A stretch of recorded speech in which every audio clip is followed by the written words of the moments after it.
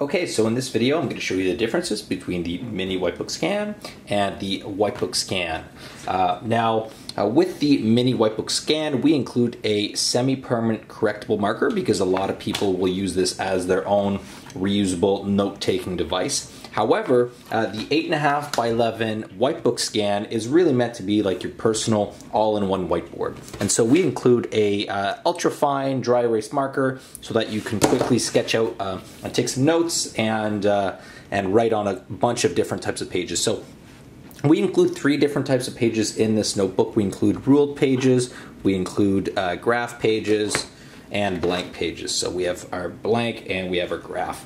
So let me just show you how this works here. This is my favorite way to use this notebook. I'll actually just put it at the horizontal level here, and I will just, for example, draw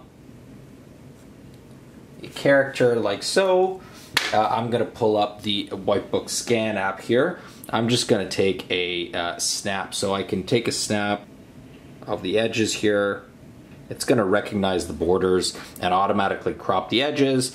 I actually want to only scan a portion of it, so I'm just going to edit this crop here like so, and I'm happy with this. There we go. And all you do is you just click the little upload button here. There we go. It's going to save it directly to my Google Drive, which I've already pre-configured in the application here. And so I'm going to go to my Google Drive. I'm going to refresh this page here.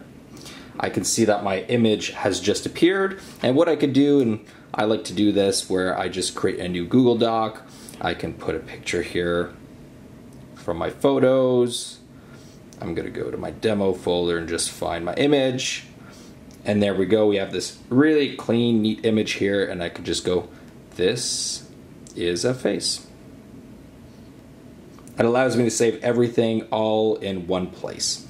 So that essentially is a summary of the mini Wipebook scan and the Wipebook scan. And when you're done, you can just wipe your entire notebook completely clean and reuse it over and over and over again.